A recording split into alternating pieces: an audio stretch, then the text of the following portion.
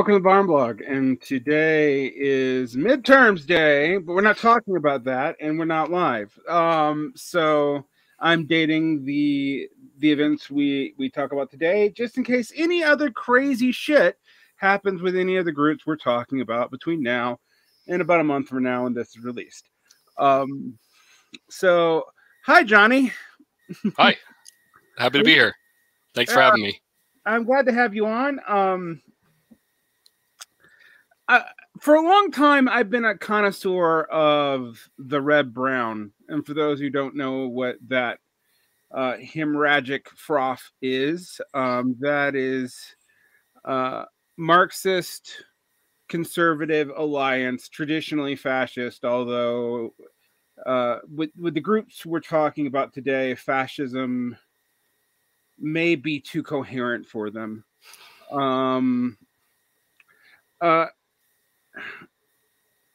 You and I have followed, Marxist, Leninist, and other groups for a long time. You tend to be a little bit more Marxist, Leninist friendly. I tend to be skeptical, but not hostile. But we both noticed a trend about 6 months ago that freaked me out a little bit. Now, I didn't expect that the individuals that we're going to talk about tonight were going to ever come back. This was not the group that I foresaw people getting weird with, but I started noticing an attempt not to, take elements of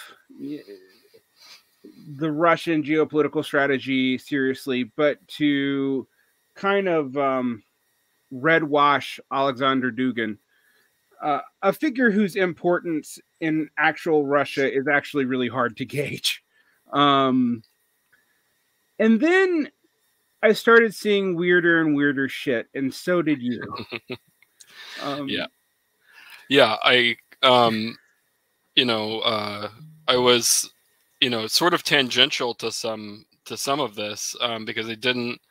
I wasn't aware of the LaRouche movement in particular, outside of vaguely remembering, during the Obama years, them kind of tailing protest movements and at Occupy, with the kind of being an expression of having Obama with the Hitler mustache and 9/11 truth and kind of going along those lines, but tailing those movements. And I didn't really have a connection of the current iteration of it with the Schiller Institute and LaRouche PAC to what was going on. So some of these figures, Daniel Burke is one with the Schiller Institute. I actually, him and I were mutuals for a while because there was some things about their program that in particular, the Belt, I see the Belt and Road Initiative as a positive, and they were tying those things together. And so I didn't quite make the jump until I followed, really dug deeper. And I would think the podcast Subliminal Jihad has a really good series on the LaRouche movement, the history of it, as well as Donald Parkinson's his essay on LaRouche, like a warning to us all, I think it's called, on Cosmonaut. And really seeing the scope of the history. And then I had a cognitive dissonance with it. And, I just started to kind of post about it. And then I became like a LaRouche apostate to them because we were mutuals. And now, I see them for what they are. And so, yeah, I kind of intimately am familiar with the current iteration of what the LaRouche movement has become, as well as far more familiar with the MAGA communism than I would ever like to be. Yeah, so we can talk a little bit about this. I am familiar with the LaRouche movement because I believe I've been on the left just slightly longer than you, and I've been on the right too. And we always, on both sides of the political spectrum, they were always like one of the groups you mentioned. Well, at least they're not that weird shit that happened in the 60s to the 80s. And how weird it gets. I mean, we're going to go down the rabbit hole a bit tonight. But I had kind of assumed that during, early Obama through Occupy, that was like the last gasp of that movement. I've known some former LaRoucheites. Actually, in my audience, there's some people who were former LaRoucheites from a while back. And what is interesting is that the attempt for LaRoucheites to adopt viewpoints and stances associated with the far right, while also talking anti-imperialism as a pretty good game. It goes back a while. It goes back to at least the 70s, maybe a little earlier. And there's so many controversies around them. We're going to have to talk about Operation Mop Up. We're going to have to talk about Frank Hauser and Welderbelt. We're going to have to talk about their attempt to fuck around with labor unions. The 1980 New Hampshire presidential primary. I mean, it's an interesting thing because LaRouche is, not a household name, but actually not that far from it, from a fringe former New Left figure. And yet also the fact that LaRouche Pact and Schiller Institute both could come out seeming with a lot of money, actually, in the, recently. Maybe not a lot by international standards, but a lot by former left weirdo standards. Right. It is a little concerning. So, I mean, I guess we have to start at the beginning here, and then we'll kind of build to the current round. What do you know about the man, the myth, the probable intelligence asset, Lydon LaRouche? Well, I've kind of been falling down the rabbit hole with him, and he started out ostensibly as some form of Marxist, Trotskyist, and was initially involved with the SDS and with at Columbia, where he was kind of known to hang around, was very active within the SDS and represented kind of a faction of more intellectually engaged, as they saw it, Marxism, where he's having his people read Kant and Hegel and Leibniz, and he's having them dive into philosophy and Plato, while the New Left, which he saw himself as a foil against, was ostensibly falling into counterculture. And so as the the 60s and 70s progressed, it just got weirder and weirder. And he at first he started kind of decrying a lot of sort of what he saw as like mind control techniques.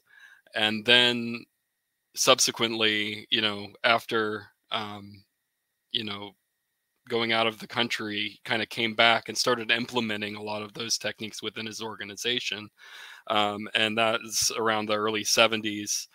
And that, there was even you can find a Washington Post article prior to being owned by Bezos, where he denied that they were doing these sort of like weird cultish mind control techniques, while also like kind of providing evidence that he was doing it. The audio transcripts he's seen actually said increase the power at one time. Then he said it was about the lights in the room and not like a kind of some kind of electroshock, but he saw himself as a sort of philosopher king. It had an interest in cybernetics, and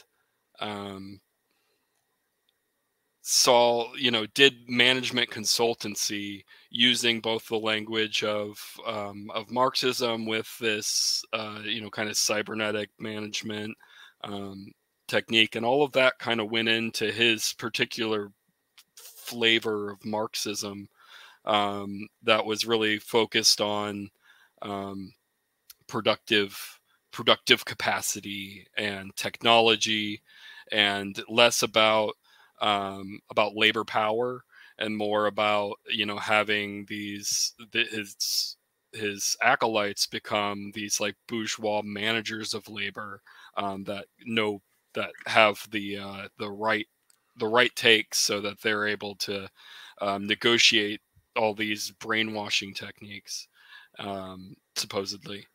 Yeah, it's interesting. He seems like, if you're familiar with Technocracy Inc. from the 1930s, which was a quasi-socialist group that didn't pretend to be Marxist, and that did I think some interesting work on proto-cybernetics and labor management. It sounds like in the 60s that's really what he's trying to like bring into Trotskyism, but also with this dark, weird mind control element that right. that was outside of it. He also gets involved. I mean, he was a consultant, which of course that makes sense that he was in the cybernetic theory. There's a long history of Marxist consultants in cybernetics theory, but he didn't take the kind of let's say the Stafford Beer, empowering the workers view of cybernetics. No. So yeah, I mean, and he gets involved in so many weird. We talk about the SDS, but he's also like one of the major players in the attempt for U.S. Labor Party. He's involved at one point in the Illinois Solidarity Party. He successfully ran candidates and primaries for the Democratic Party at one point. His own little form of the Justice Democrats for a while. Yep. Yeah. Yeah. I mean, but that was after his weird right-wing conversion. So trying to follow him is wild. In the mid-70s, you have all this ego stripping stuff, which I only recently looked into. I more remember them as being this weird, like, Marxist ally of Reagan shit from the 80s. And then I was going back and looking at the 70s controversies and going, what? Like, it's even weirder than I thought. It's weirder than anyone you could ever imagine. Yeah. So, what gets interesting is, after this initial like 73, 74 accusation of brainwashing, he starts deliberately doing outreach to far right groups, and he says he's doing it for intelligence gathering, but he seems to start immediately picking up their ideas. Right. And,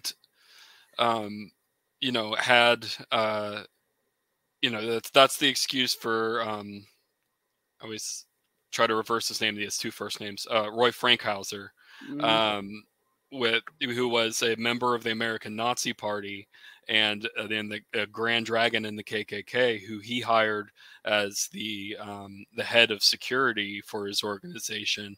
And the claim that the LaRouchettes would make with that is that he was, because he was also an FBI agent, so they see him as that was one of their assets on the inside, he was really a Nazi Party member and a KKK member because his intelligence asset like trumped that. But he was the Grand Dragon in the KKK, American Nazi Party member. He was also an FBI informer, which is not uncommon in those groups. So he's part of how we know so much about George Lincoln Rockwell. As a side note, if you don't know who that is, you should look it up. So, but yeah, and he also another individual that he hired for security, and I'm spacing on his name. Let me get him pulled up here because I have posted about it earlier. Was involved, who was an OSS officer, and it's the who did the training for his organization prior to the Operation Mop-Up fiasco and all of that, which was, one second, Werbel, Mitchell Werbel.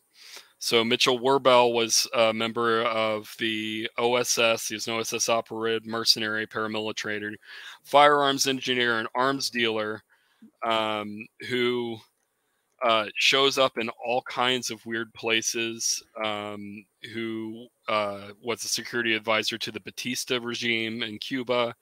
And,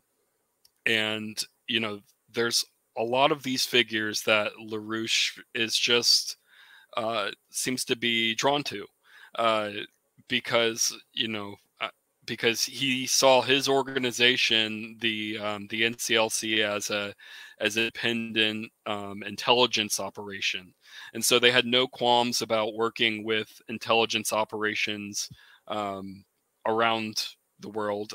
Certainly, they did have some qualms about the KGB. He thought that. One of the reasons the ego stripping started was because one of their members said that he was brainwashed by the CIA to become an assassin and take down LaRouche. And so they needed to do ego stripping to make sure that nobody else had the secret CIA sleeper agent programming to become an assassin. Then subsequently goes and has his members train with literal assassins and OSS members. He also his NCLC cooperated with South African intelligence to report anti-apartheid activists. I mean, just as you follow them through history, it's just one betrayal of the working class after another. It almost seems like that's their entire purpose. Yeah, it does. I mean, it's interesting because you read. I don't know if you've ever read any of the LaRouche books. Many years ago, a friend of mine told me to read Dialectical Economics: An Introduction to Marxist Political Economy. By Lynn Marcus, Lynn Marcus, which is LaRouche too. I mean, like LaRouche was one of these people who run under like 50 different pen names. And that Lynn Marcus book is interesting.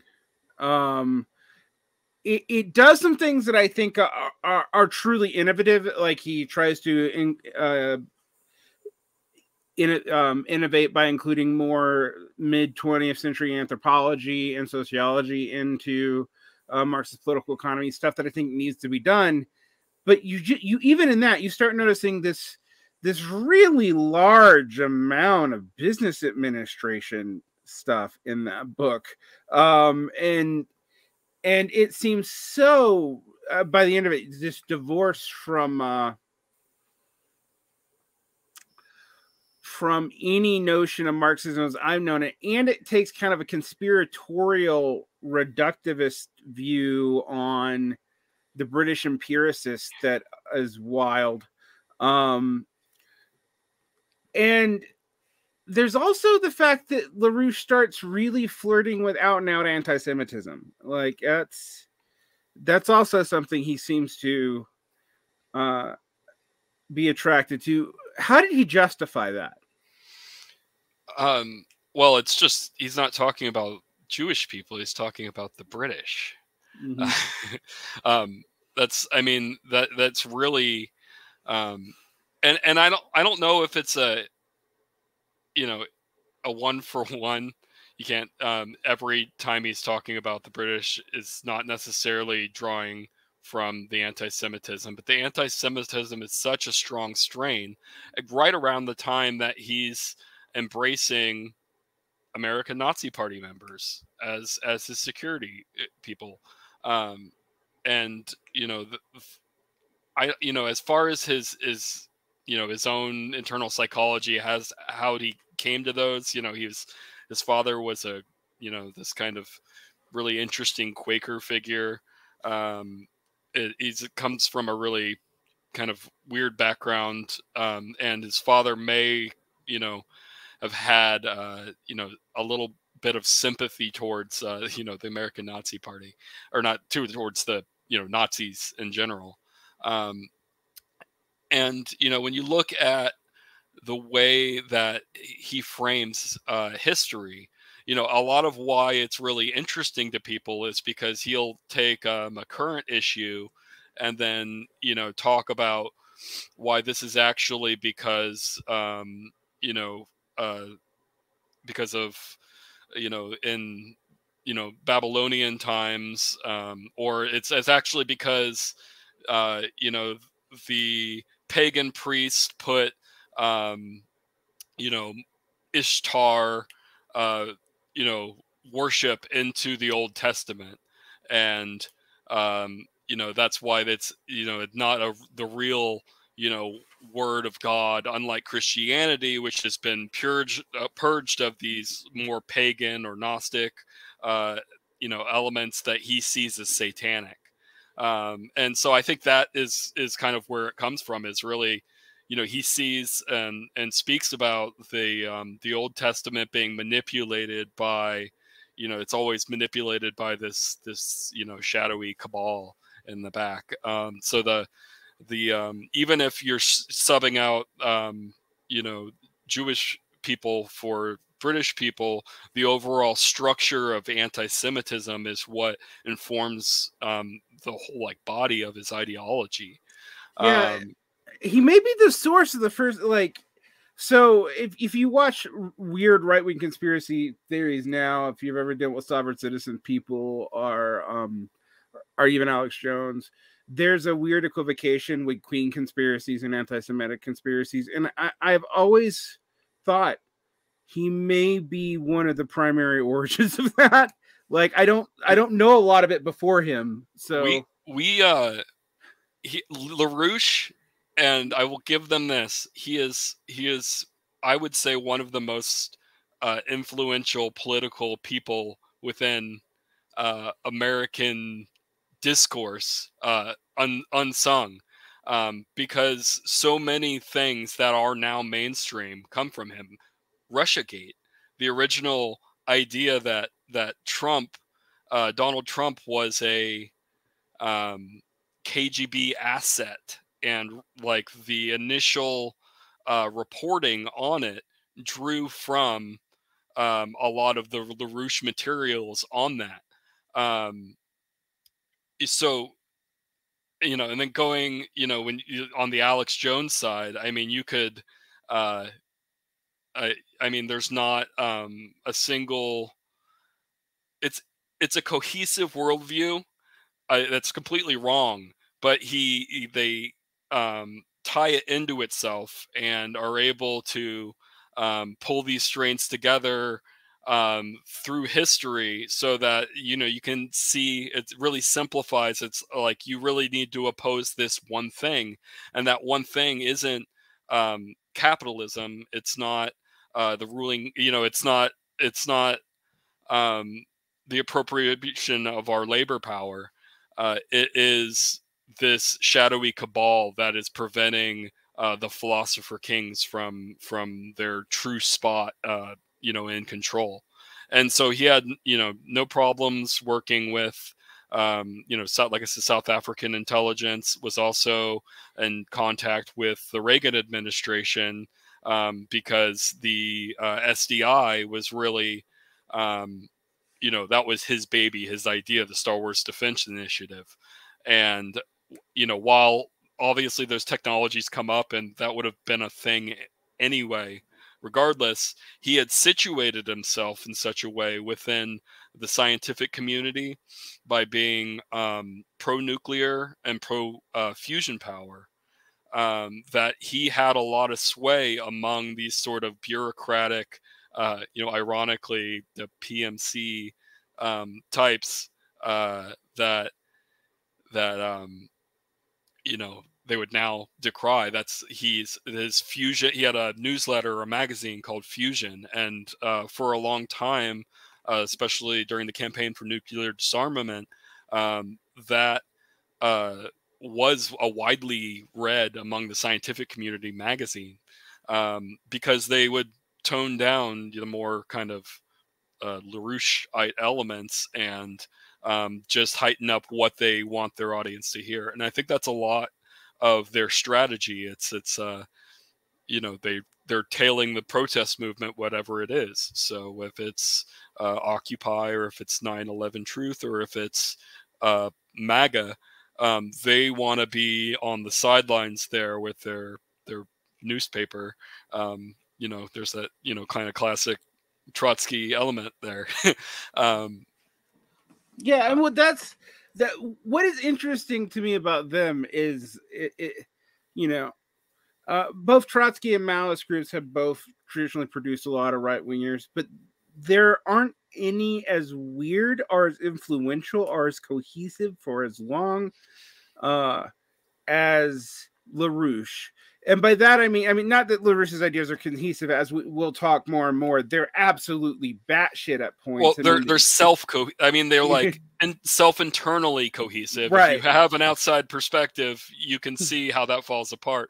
But internally, they refer. They're hypertextual. They refer back. Either there's a deep lore, and I think that's part of both a draw to some of the neo-reactionary kind of MAGA communism in infrared collective in particular, is building this kind of deep lore, like the LaRouche movement does, where it's a series of buy-ins. You know, you need to, you know, at first it's going to be, there's the surface elements, but you need to buy in to, you know, actually that's the Verdi tuning that's at the heart of everything. Or with kind of the MAGA communism, infrared, that group, you know, there was a revival of Lysenko.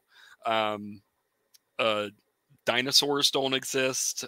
You know, you could go down the list of the weird ideological things that they start piecing together, so that you have this very expansive worldview. And if you don't get it, it's because you haven't done the research, right? You haven't read beyond psychoanalysis and the myth of Marxian communism to know that, you know, that Karl Marx was actually an agent of the, you know, Venetian party that actually controls England, and, you know, his you know, just all of this batshit crazy, you know, thinking that because of it's presented in kind of an erudite way, with it seeming, you know, all of this historical backing. You know, it's like Heidegger coming up with like weird etymologies out of nowhere that nobody can really verify, but because it's old and sounds like it's substantial, you know, it sticks. And I think that's a lot of the staying power, is they build this mythology that really, you know, it augments the reality of the people involved in the cult, and they can kind of play along with this game. Well, one of the interesting things about LaRoucheism now is, now that Trotskyism has kind of collapsed in on itself totally, is that, I mean, I know I have Trotskyist listeners going to be mad at me for saying that, but like every major Trotsky group that I've known about has either folded or become social democratic, or key figures have defected, etc. I guess the hanger-ons are the 1,000 in the United States who basically keep Kasama Swat in office. The IMT, which is having its own scandals right now, and the Spartacist League, which actually does a lot of the same weird shit as like the Rushites, but it comes with none of the mystical mumbo jumbo or the intelligence asset element of it, probably. Most no like key head intelligence asset. Yeah, right. You know, there have been times where I'm like reading late 90s, early aughts Spartacist papers going like, with friends like these, who needs COINTELPRO? But right around the you know, the Iraq War, there's some really interesting critical support for Al Qaeda, critical support for ISIS. Yeah. This yes, yeah. It just very interesting positions that came up. That's like, yeah, that whatever you say, officer. You know, am I free to go, or am I being detained? Yeah, it was. So what's interesting is you start getting, they start having legal trouble though around ironically around 1984. LaRouche files a defamation suit against NBC Network and the ADL. It doesn't really go his way. In fact, it goes so poorly that there's now a legal document and doctrine out of the Fourth Court of Appeals called the LaRouche test for dismissing libel, defamation, and defamation claims. I did not know that. Yeah.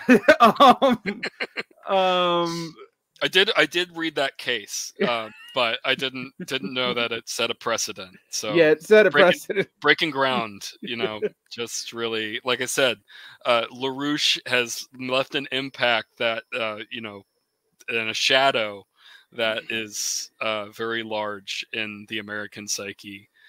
So I will give him that. It's not a good thing, but it's there. Yeah. I mean, and you get into the weird stuff in the 80s too. I mean, one of the things is his AIDS initiative, which is incredibly right wing, which is basically, you know, internment camps for people with AIDS. Internment camps for people with AIDS, and maybe all LGBT people too, just to be on the safe side. Yeah, you know, one thing that's very, if you find recordings of LaRouche, you know, it's not you know, shy with the homophobia, and just really virulent like Christian dominionism that is inherent within that whole like strain of thought, and I think still continues within the current groupings. So yeah, this is one of the fascinating weirdnesses about this. So I'm more familiar from my studies with fourth positionism. I had the misfortune of being an internet contactor of Mark Shabovda, who is one of the two translators for Alexander Dugin, refashioned himself after Dugin lost his position at University of Moscow as an RT journalist. He's an American, a pretty far right nationalist, although sometimes he tries to play something else. And they did a lot of outreach in the Occupy years, particularly to Americans who were foreign, who were anti-imperial driven. So like myself, and then they reached out to the head of the everyone's favorite Marxist Trot Party turned Stalinist party, the Workers' World Party.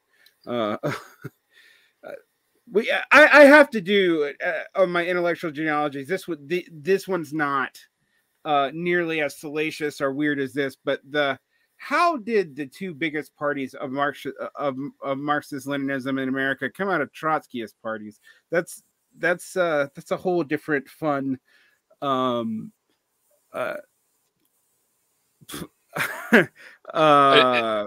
trip there's to a go lot. down, but Yeah, there's a lot there. So I mean, I bring this up partly because I think people do have to realize after the New Left started fragmenting, shit got weird across the board. Like, but LaRouche is special in that somehow you combine Marxism, cybernetics theory, Christian dominionism, but it's like an esoteric Christian dominionism. So when you're first attracted to it, may not be sold this. There's definitely racialist elements to it, but again, you're not sold that amongst when you come in. You come in with this ideas of like bureaucratic managed post-Trotskyism or something. Well, I mean, like if you want to be really fine-haired, detailed about it, it definitely is very racialist, but they would see it as like a culture. It's cultural supremacist, right? Because they're not speaking to like biological race, but they're very much, cultural chauvinists, American cultural chauvinists for, and for not the traditional fascist position, actually, unlike the Hitlerites, which is spiritual and cultural racism as opposed to biological ones. Right. But yeah, I find that's an interesting thing, by the way. Duganist right wingers. I would say the same often applies. Yeah, they do the same thing. Yeah, they do the same thing. So they deconstruct they're like, oh no, we're not Nazis, no, because we and I wouldn't say that all Duganists are Nazis. That's not what I'm saying at all. But there is a specific kind of cultural that is racial in a way. They would tie it to. So do you know American Revolt and American Third Positionism? American Fourth Positionism? Oh, I know, a fair deal. My own sort of intellectual genealogy. I was an anarchist in my, teenage years to like early 20s. We forgive you. You live in the Pacific Northwest. Yeah. That's not where I adopted it. So but I. And it was like credit, or you can blame early Zero books and Diet Soap, and I won't blame you in particular, or Doug, or anybody. It was my exposure to that and kind of the blogosphere around that time, around K-Punk, Mark Fisher, and that period of time that I started to move and become more of a Marxist, although not quite the same, more of like a council communist, left com kind of position. And then I'd say my turn towards a more more Marxist-Leninist position has been since the failure of the American Social Democratic movement, since what I've seen post Bernie, from the post left, and this kind of turn that a lot of the internet sphere has this position, that I really I just see as hollow, because what turned me away from my anarchist positions, aside from Diet Soap, was seeing a lot of what was going on around that time with this like third positionist anarchism, national anarchism, Troy Southgate. And that whole shit. And then when I did move up here to the Pacific Northwest, seeing like going into my local anarchist bookstore and seeing that like Marxist section was like, maybe there's like a couple used books down here, but this occult section has like a whole shelf of Evola. And why is that? You know, what is it about you know, that particular strain of anarchism that was occurring that really lent itself to that? And that was what led me to reevaluate my position and do, you know, more thinking. Yeah, I was abroad at the during Occupy, as you know, but I remember during this time period, before the rebirth of Marxism, we had started frankly an academic Facebook group. It was just for Marxists, post-Marxists, and like socialist anarchists to talk mainly about shit we learned in grad school. And we started getting infiltrated by people who were priorly associated with American third positionism under this rebranding of American Revolt. And the reason why I bring that up is Pizarro, not Dave Pizarro of Philosophy Podcast Games, James Pizarro, deliberately rebranded a lot of these far right, explicitly fascist groups to make appeals to national liberation and leftist in the beginning of the dissatisfaction with the Obama campaign. And I remember this, and I remember Dugan coming up a lot, Avola coming up a lot. People say, you know, people bringing up, well, we're not, you know, X, we're Y. I started seeing corporatist and integralist brought up a lot, and as well as like quasi right-wing Catholic distributism. I bring all this up because that's when I started thinking, oh, well, maybe this LaRouche stuff, maybe this is going to die with this stuff, because Troy Southgate, you know, and for people who don't know him, he was a British National Front leader who, I believe in the late 80s, immigrated to the United States, rebranded himself as a green quasi-primitivist anarchist in the post-left the first time around.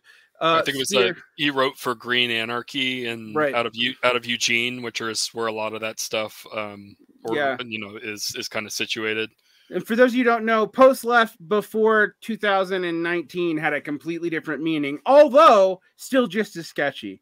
You know, you had to deal with Bob Black, who another police informant. Yeah. And I think the most popular figure to come out of that anarchist, third positionist, and really to leave a lasting impact, both within the radical sphere and I could say like counterculture, was Hakim Bey. Hakim Bey hid it, you know, very well. Well, not that well, but you know, he was not very upfront with his kind of right leanings, but then in his like kind of poetic diatribes would reference like the March on Rome as like an example of like a temporary autonomous zone, and that language of the, you know, temporary autonomous zone comes from Hakim Bey. And he you know, there was a period of time where, you know, a lot of this kind of Burning Man libertarianism you would find in like Silicon Valley, you'd probably find Hakim Bey on their bookshelves, probably with some Avola next to it, as well as like a lot of the kind of Kevin Kelly Wired you know, sort of brand of libertarianism. Yeah, this is an interesting point, because I remember that I come out of a paleo-conservative world, moved left in the middle of the aughts, moved really far left by the Obama administration myself, and was pretty much an instant left-wing critic of Obama, ended up a Marxist. What I found fascinating through that trip is some of those people didn't change. Like Alain de Boniste would show up. And I always point out that like Pat Buchanan was actually at the anti-globalization protest and the Battle for Seattle. That's actually the beginning of the brainworm that got me. my one trip to Seattle was for that as a very young man. I've been in Seattle since then, but at that time, it was my first trip off the East Coast even, and they were pretty good at that. And I remember Alex Jonesites really, it's hard to imagine now actually, but Alex Jones in the late aughts would have these kind of liminal left figures come on, and also Counterpunch, a magazine that I like today. And I know there's a lot of Social Democrat fans of Alex Coburn, but Coburn was explicitly doing some of this towards the end of his life. He'd been working with Israel Shamir, who was an anti-Semitic Russian agent explicitly. And these things where there's this weird sort of sphere. And, it was interesting, Johnny, is during the beginning of the Trump administration, all this shit went radio silent. Well, yeah. Well, because it was being mainstreamed in a lot of ways, because right. that is what would then become like the alt-right, was a lot of these sort of, and the deniability was out after that point. Like you couldn't deny, like I remember at one point, and this is gonna seem crazy to people now, I mean, but at one point the alt-right was trying to appeal to anarchists too. Through this, I think that actually would be kind of the start of it, was like, no, this kind of like, we're anarcho, we're post-left anarchists, and that was like an opening of the door for them. And they were able to, like you said, they, a lot of focus on national liberation, and they're like, well, what else is a nation that could be liberated? White people. So I think a lot of that energy then what sucked up into the Trump campaign, and what became the alt-right, and then through the kind of grinder of electoral politics kind of is what it is today. But I still think there's a lot of elements of those things in the current movement.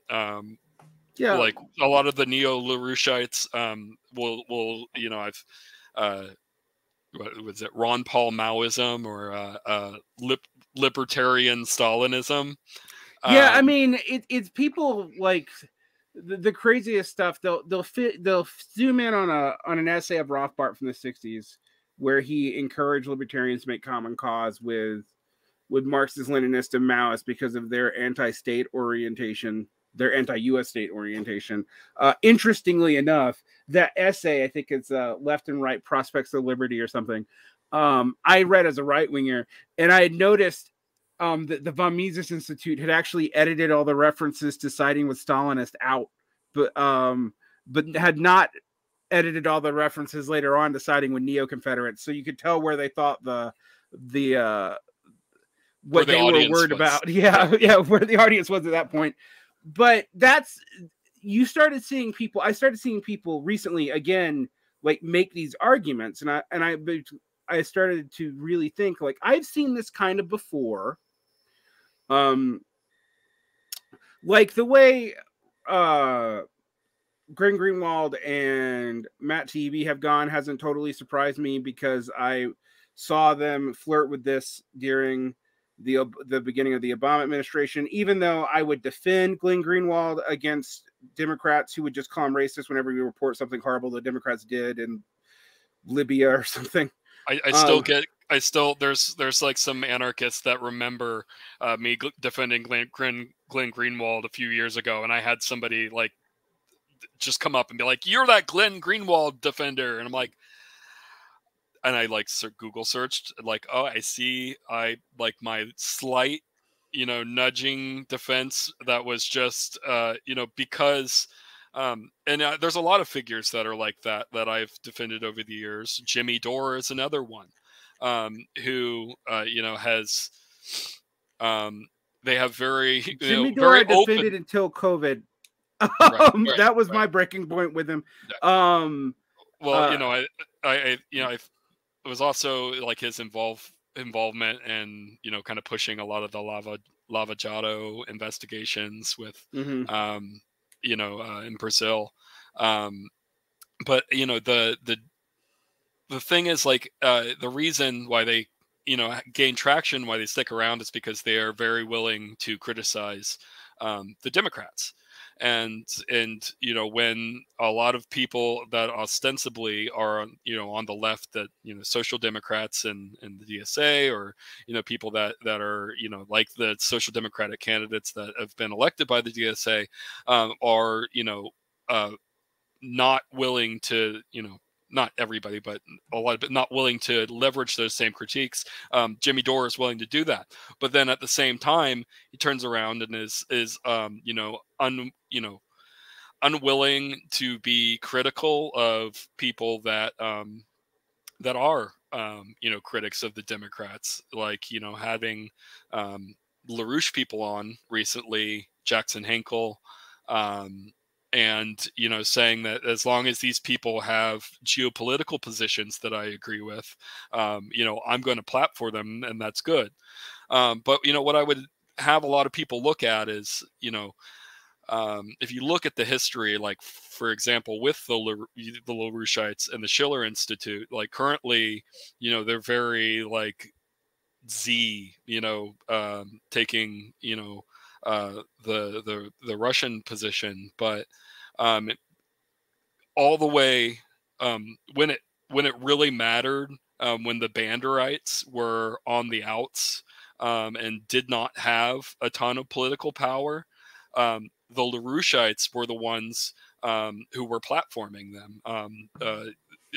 Ukrainian nationalists were at the opening of the British Schiller Institute.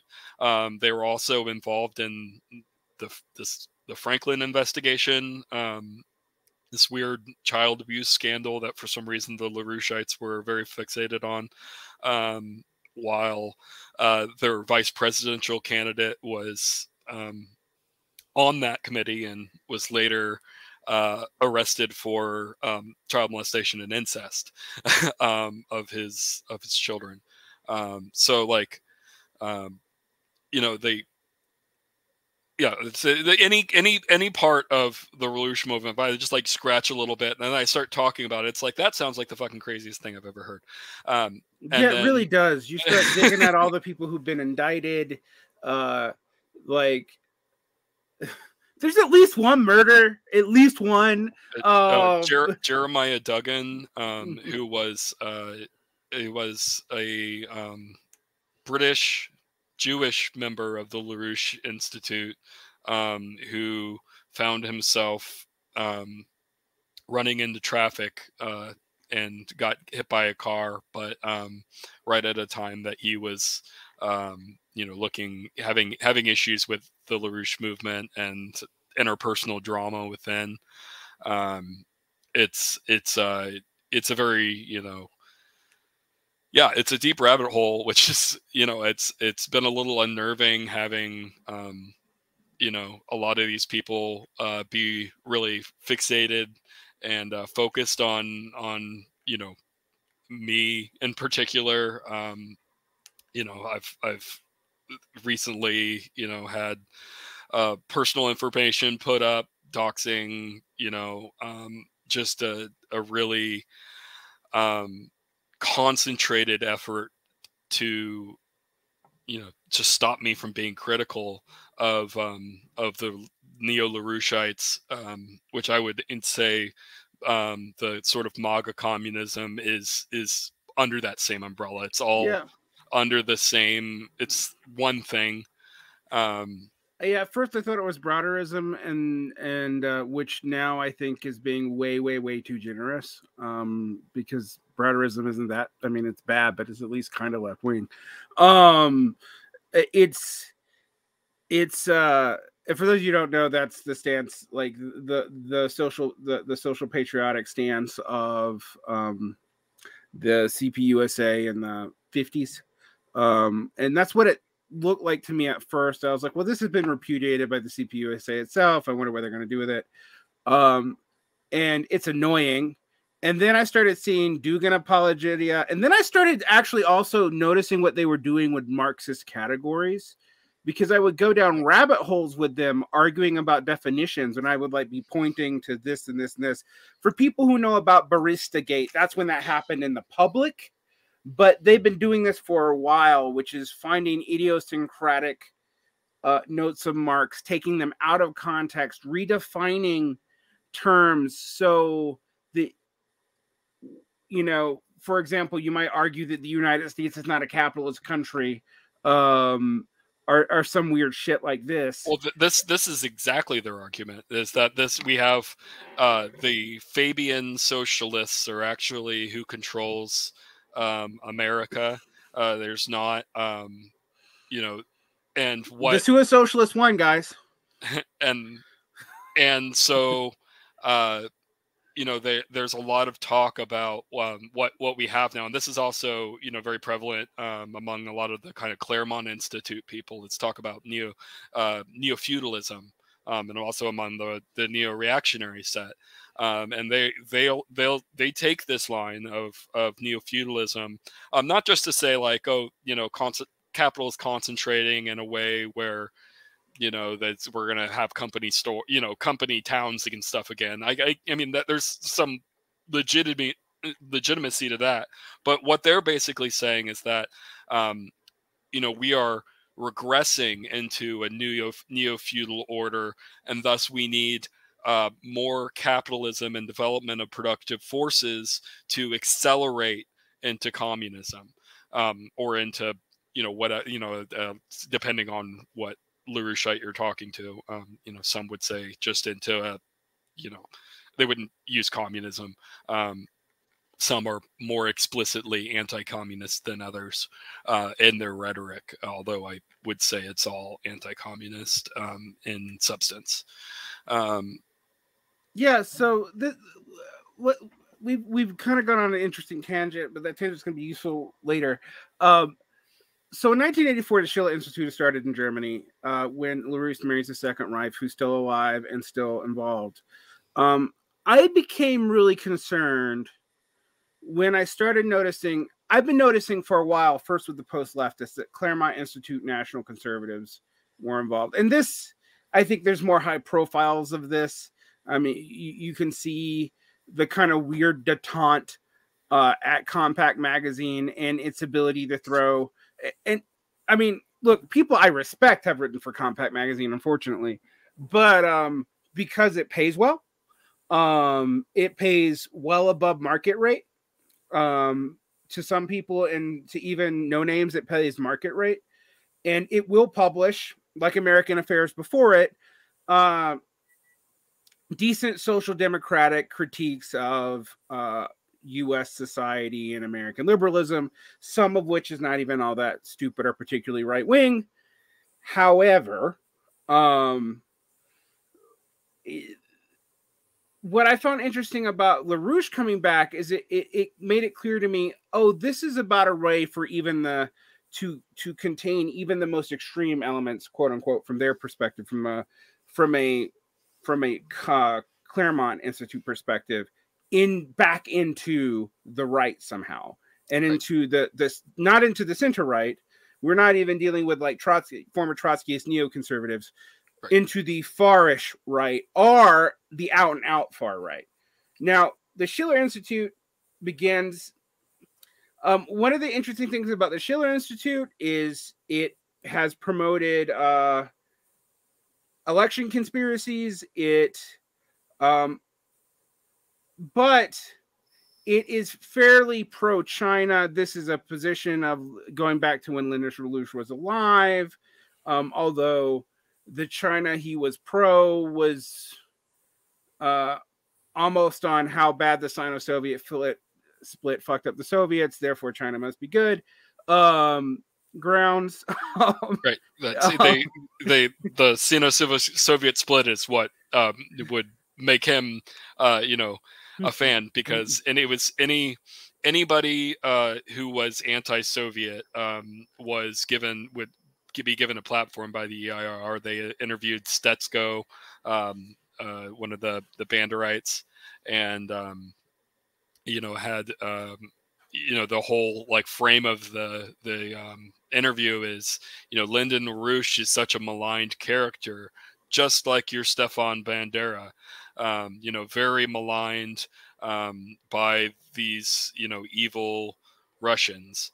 And when you look at the Schiller Institute and a lot of what the underlying just weird mythology, anti-Russian in particular is such a virulent strain within it, that they saw the Bolsheviks were actually, that was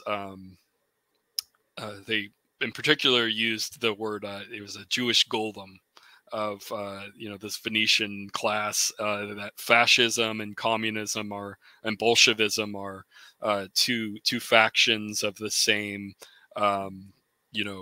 mythology, but the anti-Russian element, they would kind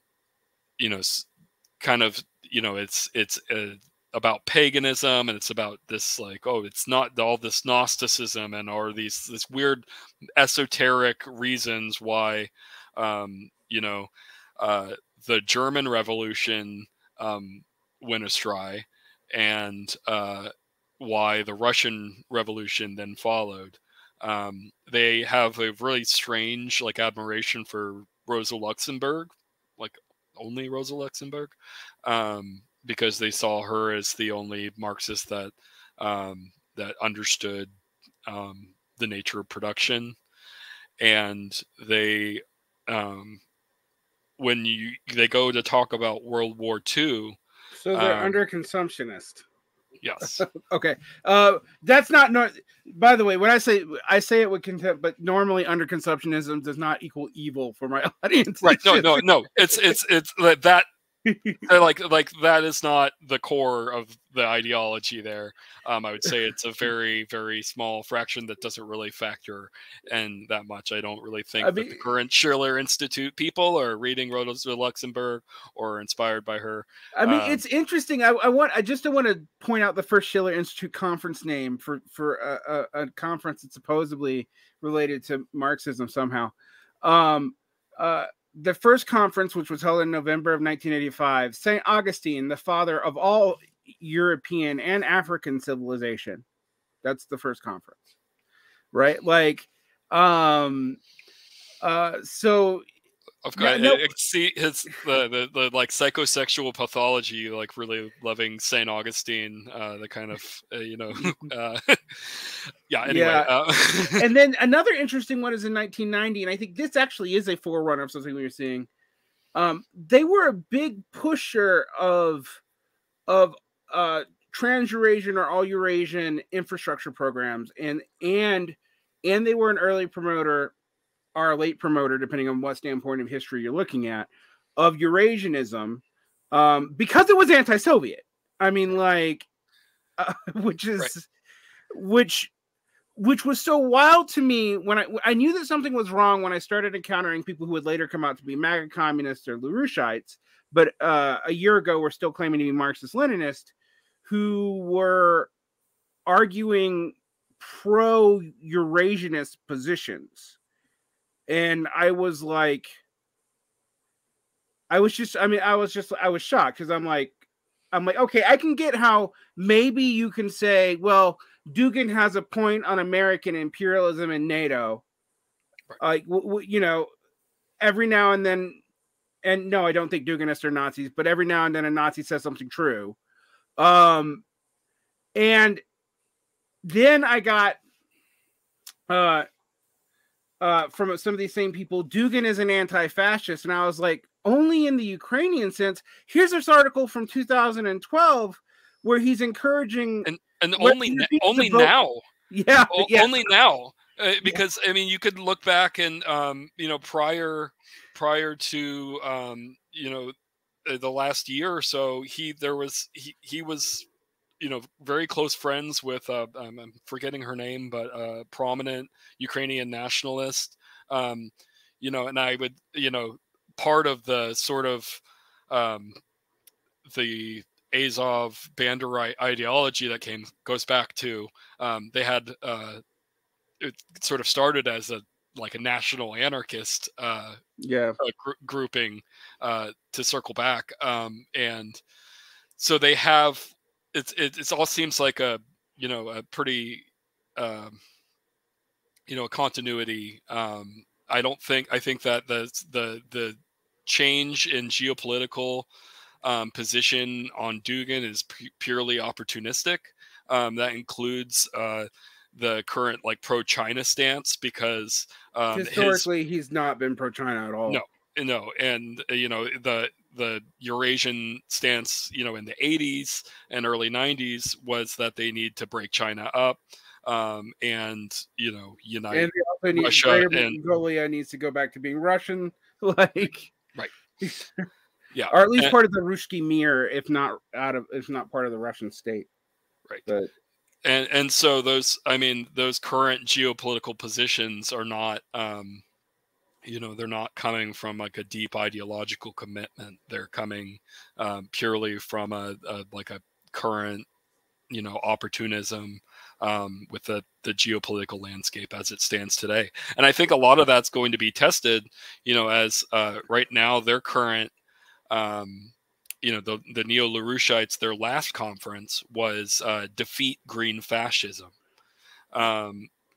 While, if you look at, the last National Party Congress in China, they're, ecological civilization, and they even made a post about the Belt and Road going green.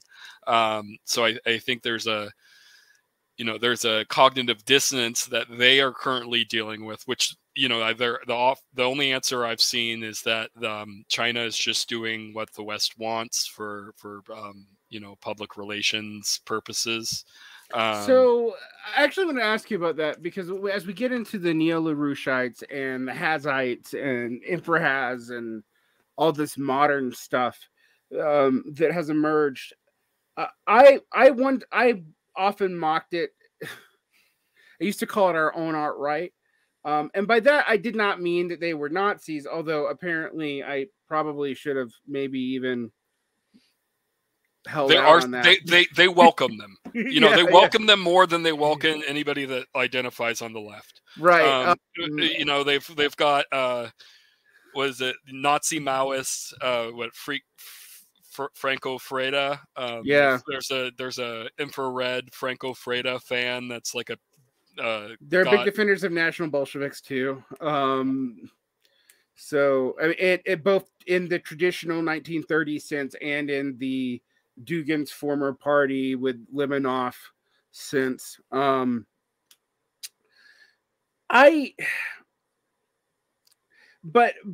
to be more, because I don't think that's true for everyone in there, and that's one of the pernicious things about these groups, is that unlike the alt-right, which took off its code around 2014, it started feeling emboldened. It started saying things outright.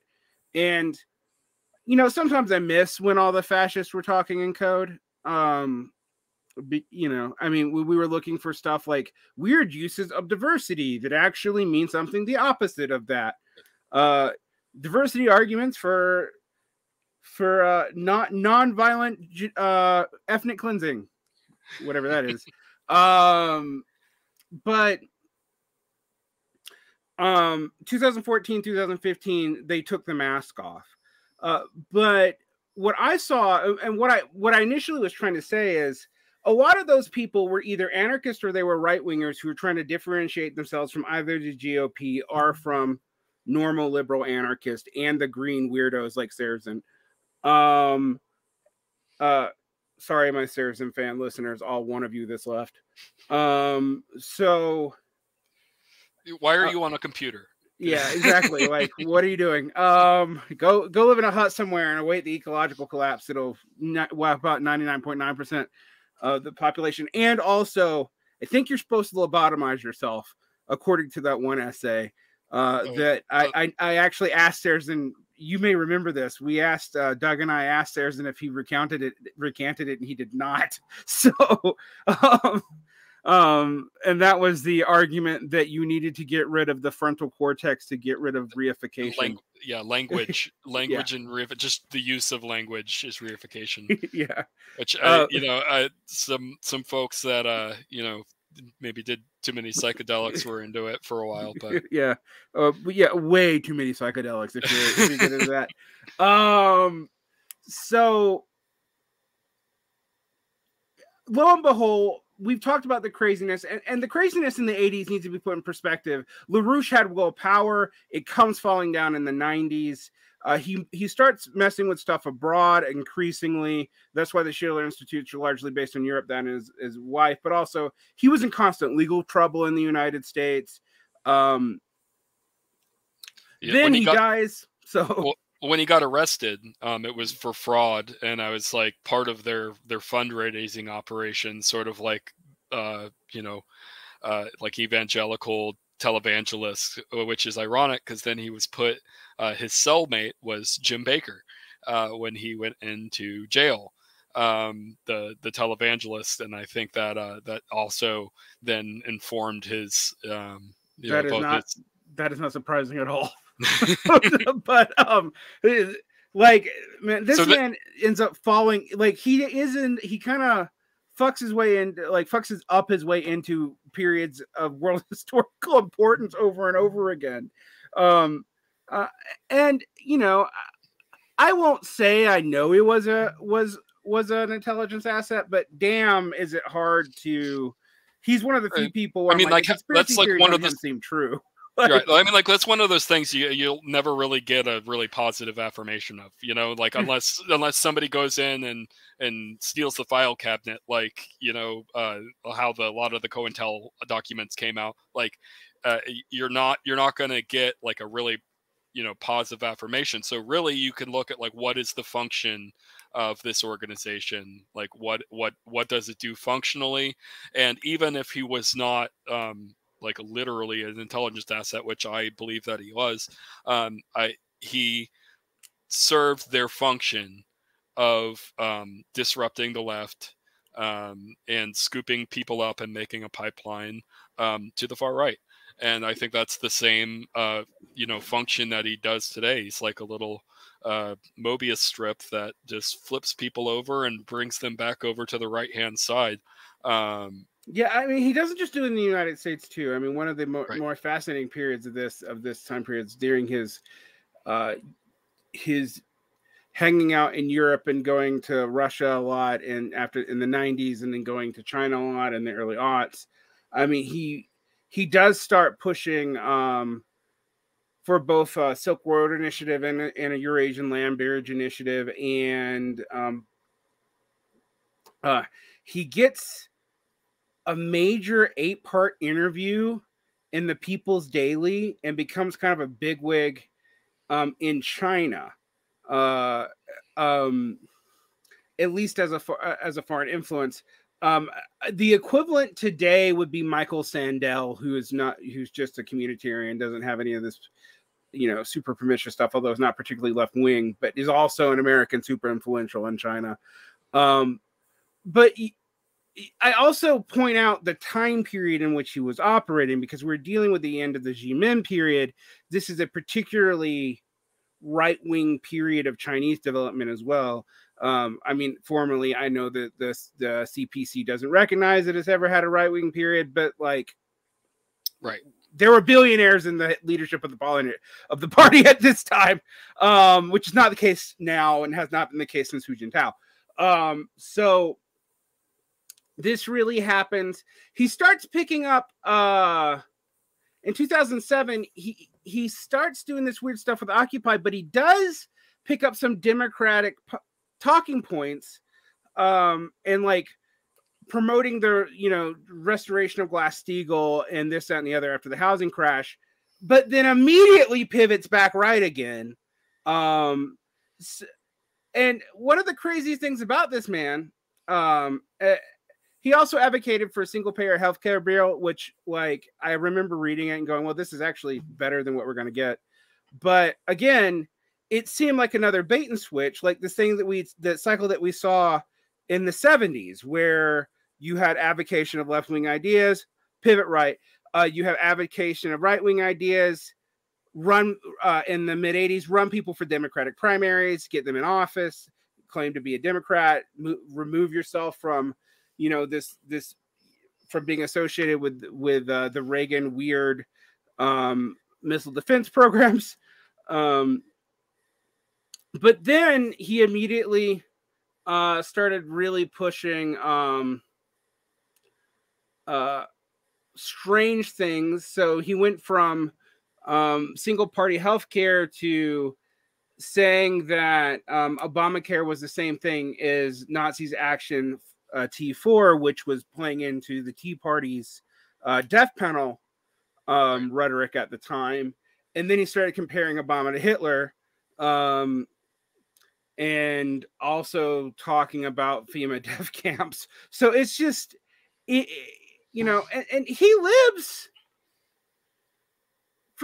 he only died in 2019. I think that's another thing people don't realize. I mean, this man was around for a long time, but I do think his death was necessary for the current rebranding, because I do not think he would have allowed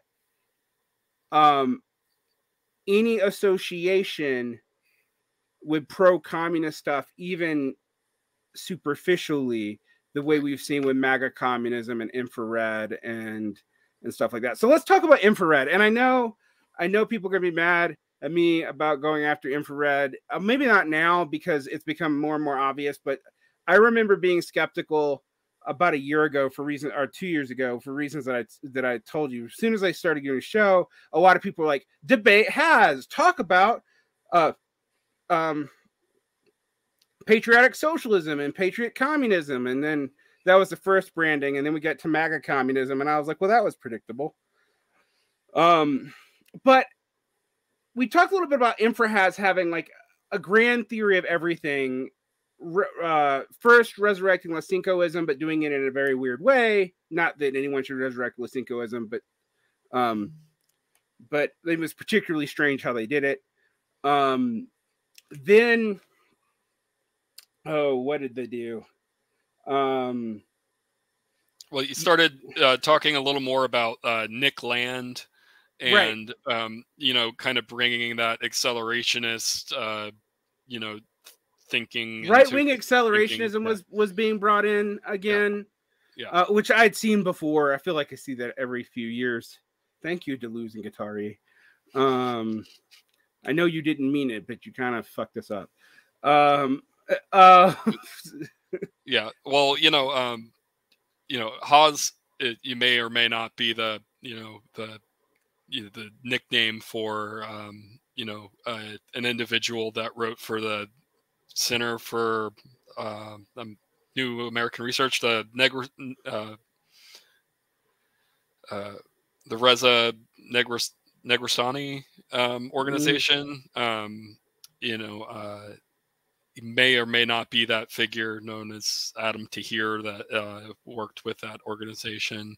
Kind of learning some of that rhetoric, and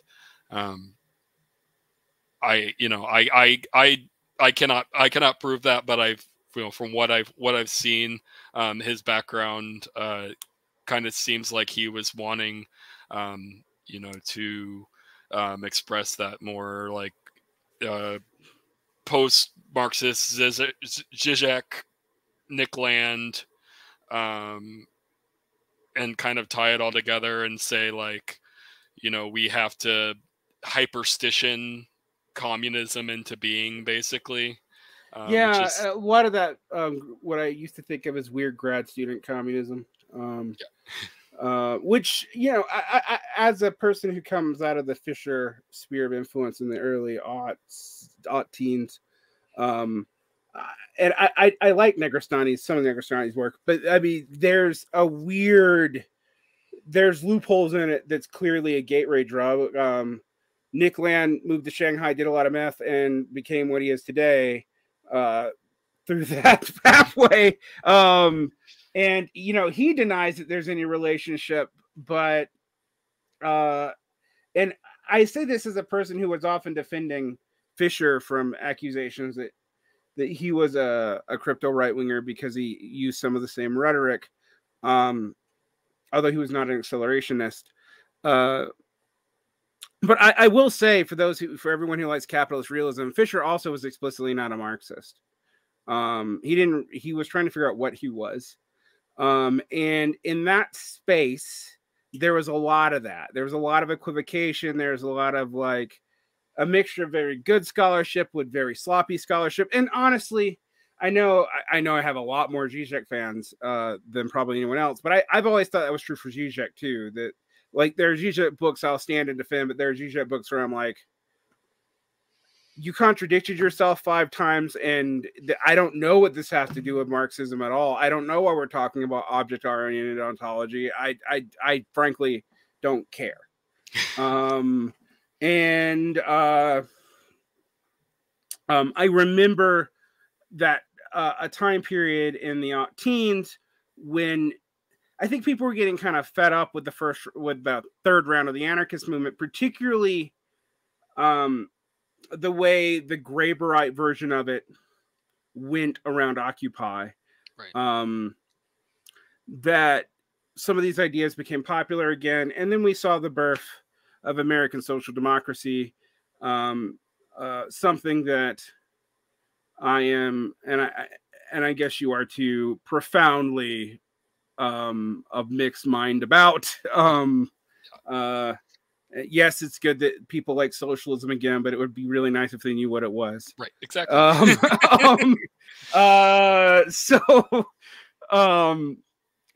So we have that field of contestation, and like I said, this is also a time period where you have Israel Shamir doing stuff and Counterpunch, blah blah blah blah blah. All this stuff, comes out to light. A couple of things happen. Alice Coburn dies, and Counterpunch kind of cleans up its act. Mark Fisher dies, sadly. But by the time he dies, all the right wingers around him have become fully right wing, and all the left wingers around him doubled down on their particular forms of politics. And then I think the Trump, 2020 happens. Bernie capitulates. We saw the Amy Therese style post-leftist go full reactionary in a very brief period of time.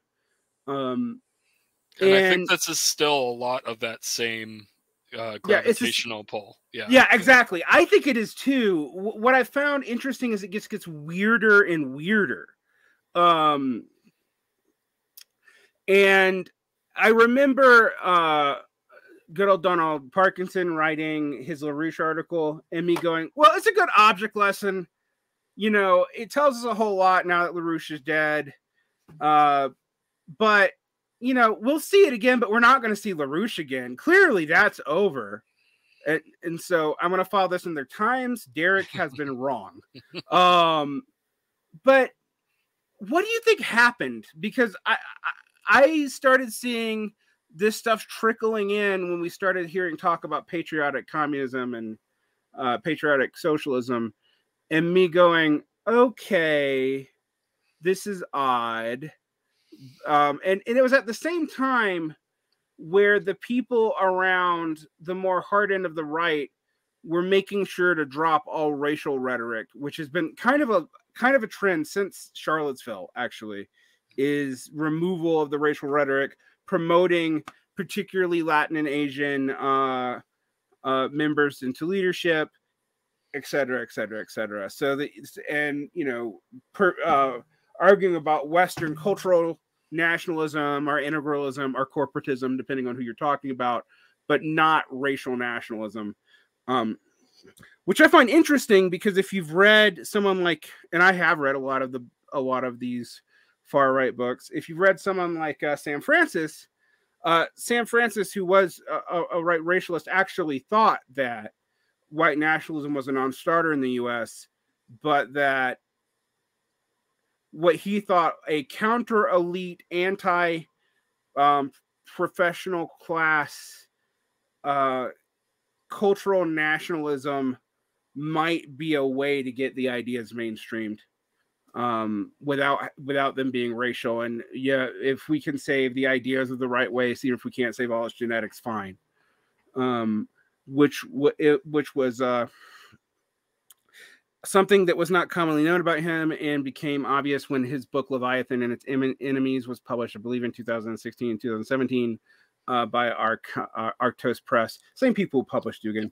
And Evola, I think. And Evola. Most Evola. Evola comes from two presses for the most part. Inner Traditions, which is a weird hippie. Well, right. The New Age. Yeah, it's like crystals, astrology, Evola. Yep. And then there's Arctos, which is European New Right, Goulam Faye, Alain de Boniste or de Benoist. I don't know how to say his name. Golden Dawn, people who hung out with Richard Spencer, also Dugan, also Moravola, and interestingly enough, though, LaRouche is not explicitly part of that, but they come in the same circles together, and that's maddening and frightening. It's like they kind of wait in the background and bide their time for the right moment to reemerge, like little weirdo cicadas, and spread their wings and fly. Where are they getting their money from? Do you know? Well, I don't know. Well, you can. Well, one, they've accumulated money over the years through benefactors, members of the organization that have died, left money to them. They recruit among a certain class of people.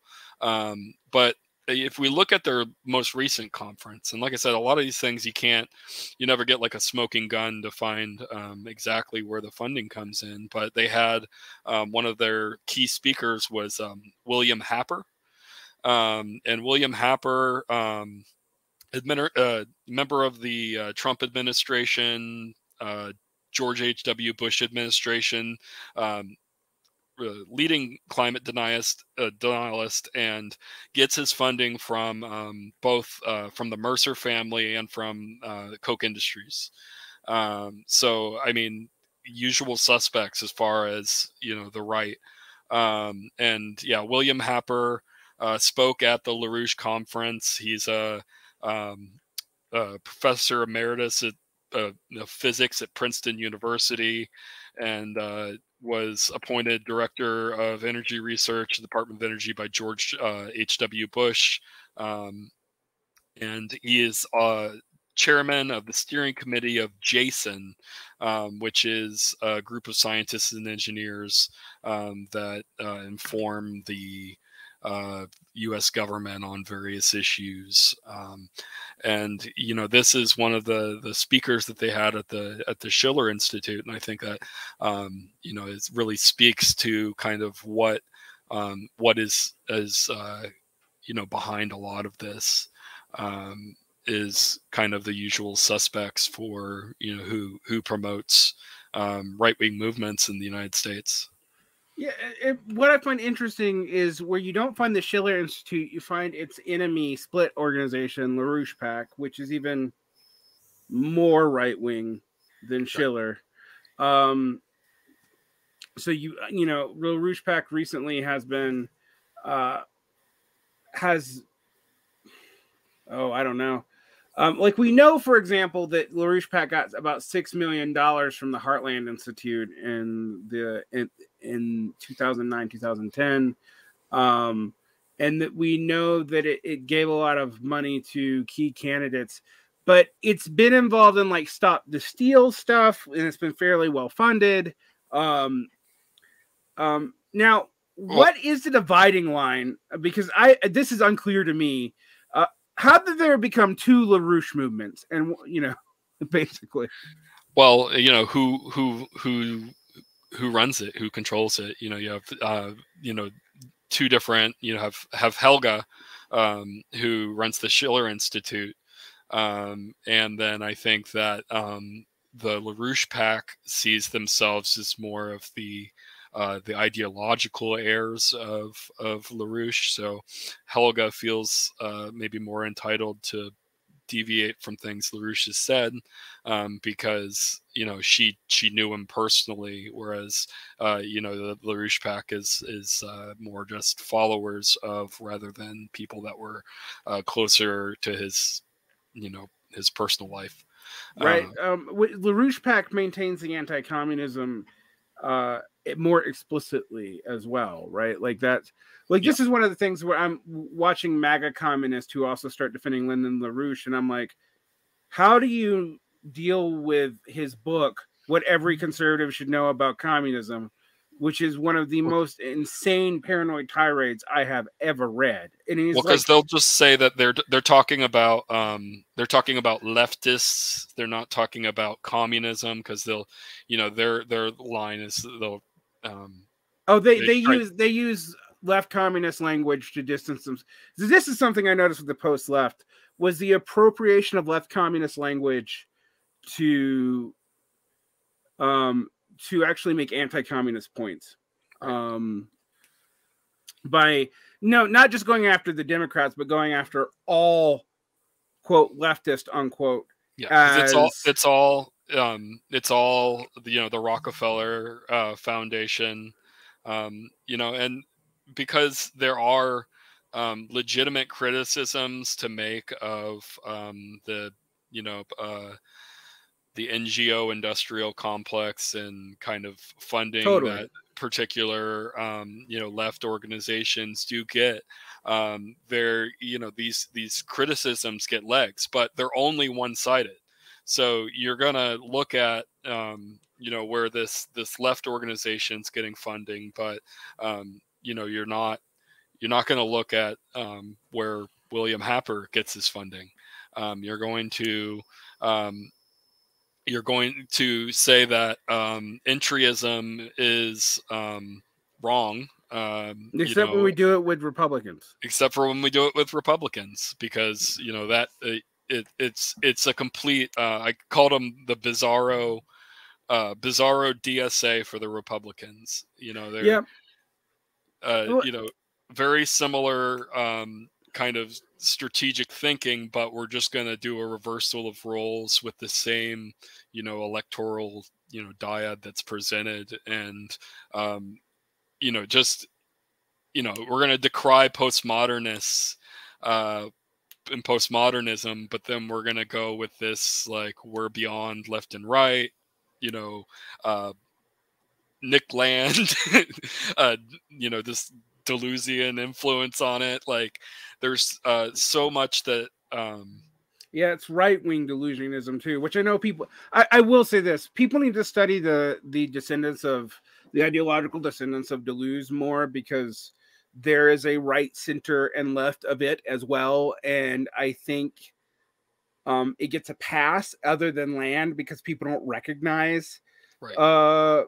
It's really, it's really complex, verbose. Right. Needless. I would say needlessly verbose. Deliberately verbose in an obnoxiously French way. Like, yes. Yeah. And so it lends itself to you can always say this beyond left or right rhetoric really easily, because we're saying, we've transcended and we're on this whole meta level now that you're in the Anglo box, is what the infrared crowd calls it. I always point out that when left communists talked about the left of capital, historically speaking, no matter how you feel about them, they at least knew that they were not referring to the Soviet Union, even if they thought they were state capitalist, explicitly. And my whole stance about left communism, which I think kind of pisses most everybody off, is that when the USSR fell, like Trotskyism, it doesn't make sense anymore. Like, I don't know what non-capitalist left is there if by operating in a capitalist society you're part of a capitalist left. I guess you maybe can argue that there's a non-capitalist left in China, but like they don't do that. So it's when I see that rhetoric now, and it's coming from someone I know is not in one of these left communist organizations, usually a Bordigist organization, to me it's now a tell they're about to go in another direction. Now, and I say this as a person who used to use a lot of that rhetoric, I don't now, like deliberately.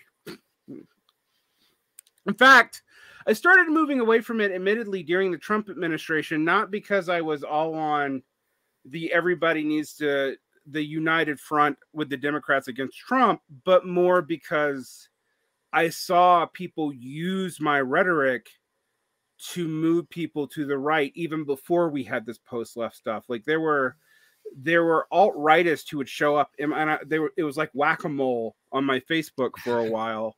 In like 2014, 2015, who would use my, well, you know, when you complain about liberals and the left of capital, you know, it sounds to me like you're really in line with far right politics.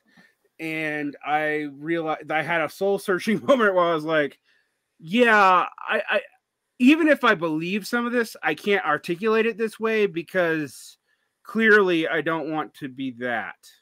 Right.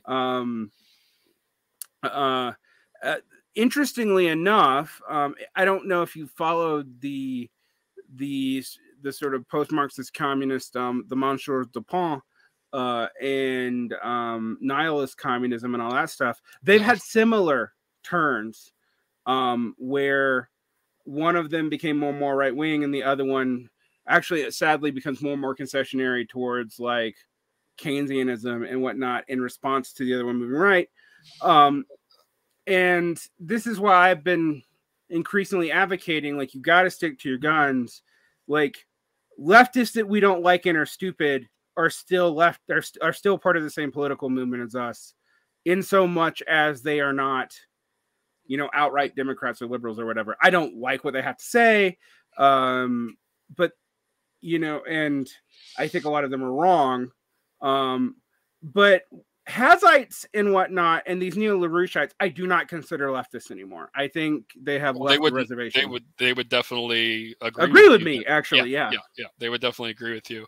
And I think that you know, I don't use you know, I used the left you know, in a very like I guess a goal-oriented way. I think that, you know, ultimately we're going to find people that are more sympathetic to communist ideas among people that identify as the left, and that is a historical phenomenon. Like, it's, yeah, you can say, like, you know, it's a relative, you know, left and right is a relative position. We turn here, flip the mirror, and now, you know, it's the other way around.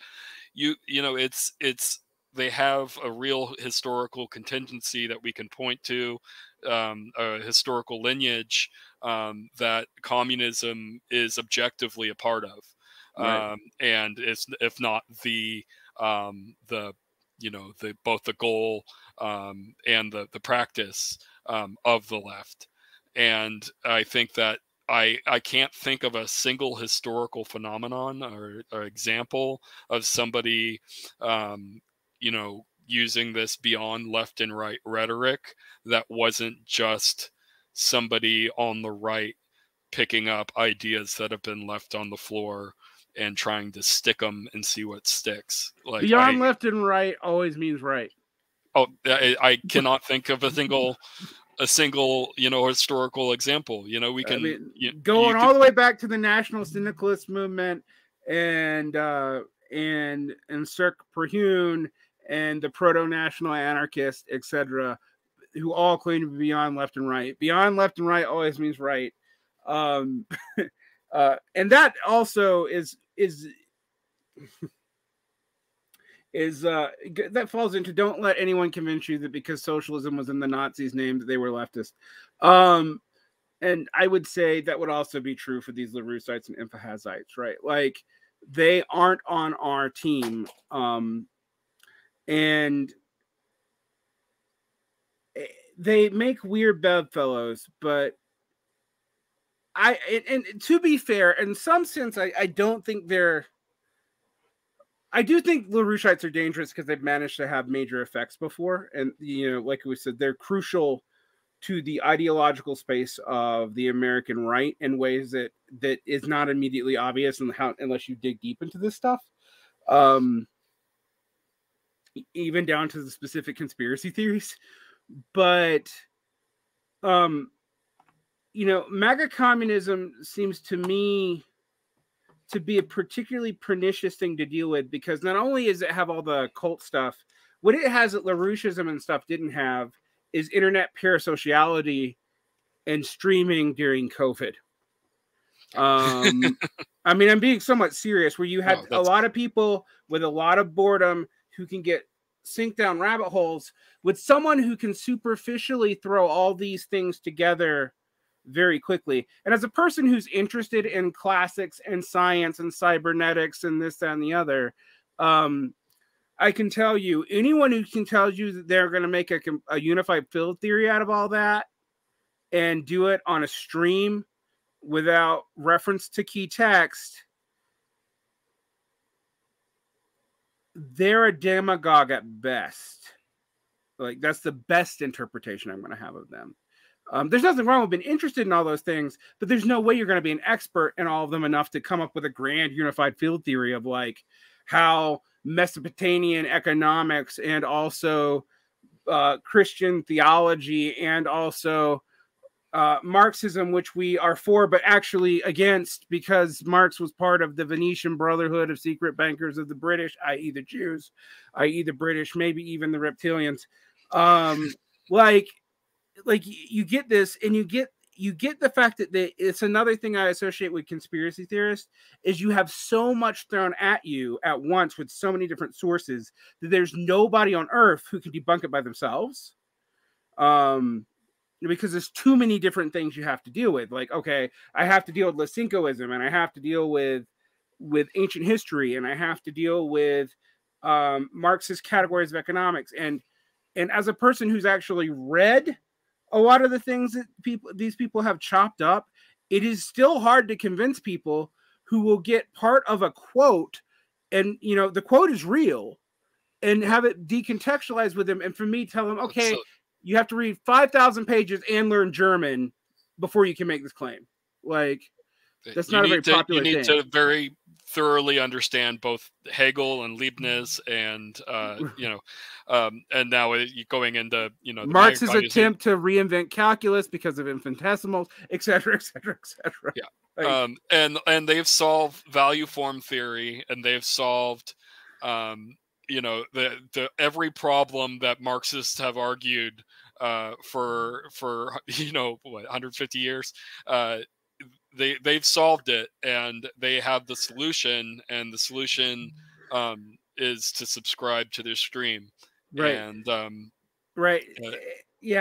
infiltrate the CPUSA, I guess, but not really. Just make like fake CPUSA accounts, because that is now that project has not worked very well. Yeah. Then what was the first one? The Center for Political Innovation and the Maupinites, which these people were associated with, and that's gone the way one would expect it to go. And I wouldn't. I would. Although Maupin's not a neo-LaRoucheite, like he's a different kind of weird, or is he now? I feel like they've been working on him for a while, but I don't think that the Center for Political Innovation itself and the people that were involved in it were all there. Was I think a contentious issue within and then among those folks, and as well was the infrared drama. But as you can see, that organization no longer exists, and the newest turn of things is that Maupin has come back and put something in his video that Hawes didn't like. So now Maupin is an enemy of the infrared group, and Yeah, a lot of Maupin had a contrite, not actually contrite, but like a video where he stood in front of the water wearing like a white sweater and saying that he's very sorry for what he's done, but not really. It was really that these people were, duplicitous, and maybe they were feds, and who knows, and this kind of thing, not really taking responsibility for his own actions. And I think that we've never seen that on the left before. Anyway, go ahead. Yeah. And I think, but I want to, just, I don't want to say, defend them as an ideological, movement. I don't think that a lot of the people involved in CPI were, I think that they were legitimately interested in socialism and communism, just a very, their own idiosyncratic, form. And I think that, basically that the center didn't hold. And, that's why, because, Maupin would still, say he's in favor of socialism. But infrared does not. Infrared, they're like very clearly saying that socialism is social democracy, Menshevik, Trotskyist, whatever, and we're communist with a capital C. Right. But then, they hate Trotskyists, but LaRouche is like a key figure, and they hate anarchists, but love Nick Land, and ideological consistency is not something that you'll find in any form of the old LaRouche movement or its current iteration. Yeah, this is what people need to understand about internal coherence versus external coherence, because the internal coherence of these are emotional and deep history and lore, but also the incoherence is part of the game, because if you will accept these incoherent notions, you will accept other notions. And that's I mean, I'm not one to scream cult all the time. I'm really not, but it's an old cult tactic, right, to weed people out by having them believe contradictory things. And if you can't hold that, which by the way, it takes a very intelligent person to actually do. Gullible but intelligent, because it requires a massive amount of resources to, like if you've ever argued with, I don't know, one of the Barista Gate people, which, came up with these great things like service workers are not proletariat, which is a stretch, but you can bend theories of surplus value enough and still be a Marxist and kind of make that argument certain Maoists have in the past. Right. I actually think a lot of it, it really seems like they took a third worldist sort of stance, but then like a right wing one. So it's right wing third worldism. It's like right wing Jay Sakai, but like I don't know. Yeah, it's just right. The third worldist stance and third worldist stuff about productive versus non-productive labor and hyper exploitation. And then, however, Korean shopkeeper petty bourgeoisie, however, are proletariat, which I was like, okay, I see how you can torture theories of surplus value for the third worldist weird argument that you made, but now that you're pairing it with this one, you're literally arguing that the boss of the small business owner of the small coffee chain is a proletariat, but their employees aren't. Yeah, that's where we're at. The employees actually, they called them rentiers. Yeah, that logo Daedalus, that was his. The. Yeah.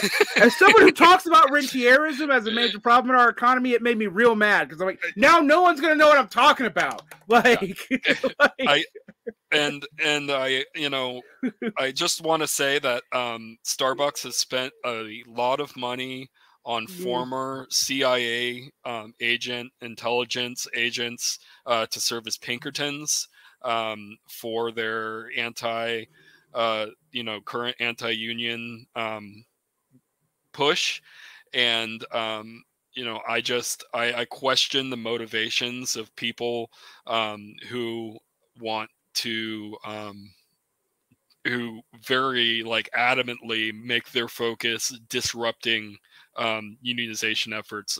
I don't think that anybody thought that Starbucks workers unionizing was going to be like the Bolsheviks. That was going to be the domino that pushed everything down. But a general trend towards unionization is happening, and they're working on making these distinctions so that they can speak to a platonic ideal of the worker that has more in common with Junger, this conservative socialism of German Prussian socialism, right? Then that's it what does it reminds me of, honestly. Really, yeah, and I think that is I mean, Hawes has done a stream on the conservative revolution and held those figures up, so it's very explicitly where people at the core of this are drawing from. It's just it doesn't go as far to the periphery with the sort of parasocial dimension where you get a lot of folks that are wanting to have a meme ideology that they can swing like a hammer and smash down liberalism. But it's only liberalism is the only thing they oppose, right? And only cultural liberalism, not economic liberalism, Yeah, because they're pro-economic liberalism. They're libertarians. Yeah. It reminds me of, it's like MAGA communism is Deist aesthetics and some Deist programmatism, LaRoucheism, and Spiked. If you know the history of Spiked in the UK, yeah. like it's very similar. It also has similarly weird associations with weird nationalist movements, and this comes up. Well, I mean, they've ran the course on who they can pull from the left, and now more explicitly are calling for groypers and trying to appeal to doing streams about how Andrew Tate, son of a CIA agent, sex trafficker, is based, or Nick Fuentes. These are the figures that they see as their target audience. So they are our alt-right. Yeah, they're the current iteration of the alt-right, which is it's funny because now they can differentiate themselves from the last iteration, because if you look at Richard Spencer, he's pro Biden, and he's also a Europeanist. He believes in a strong NATO and believes in a strong NATO, believes in a strong European Union. In fact, he would argue with other far rightists from Europe about the need for a European Union because it was a trans right project, which hilariously was to me was like, oh, you've almost convinced me that the European Union was worse than I thought. I don't want no, bad. But yeah, it's interesting to see this come up over and over and over again. And one of the reasons why I talked to you is you have never believed any of this, but you were in circles where they were able to pull from even more than me. There was an attempt here on Varn blog for Hazites. In fact, they got chased out of my Discord. Well, initially I saw I didn't see it as a negative to begin with. I I saw the surface level of it, which is I think what they wanted me to see. You know, they wanted people to see that surface level and say, oh yeah, well I'm anti-imperialist, so yeah, Democrats suck, and we agree, right. like And this is on the tail end of the post left, which I was also on the edge of, but never really associated with, but tangentially had liked me until they hated my guts. The post left, kind of the way the LaRoucheites are with you. Like,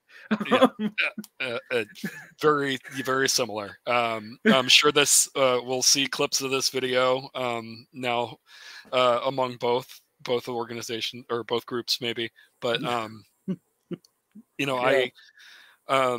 I saw that as it was what they're trying to sell now, which is that we're anti-war, we're anti-imperialist. Why do you love war? Why do you love imperialism? Because you're opposing us, and that's the only thing that matters when we are the fighting force of this. We are the partisans of this, and you see this now with my battery on my laptop's about to go dead. With some of the current LaRouche figures are going around, and they're they're disrupting kind of establishment Democrat politicians with good cause. I mean, I see, but it's you're a LaRouche member, interrupting Mike Pompeo. Yeah, screw Mike Pompeo, but you support Trump, who appointed Mike Pompeo. Yep. So what they would say is that, well, it's Trump appointed some people, and maybe they would give the Kanye speech like, I don't want to say, what kind of people he appointed, but I'll say it. The British. No. Yeah. But that it's all oh well, he would have been anti-imperialist, but he had these figures that were pushing him. But they push Marjorie Taylor Greene now, who is one of the most virulent anti-China, anti-communist, wants total complete war with China.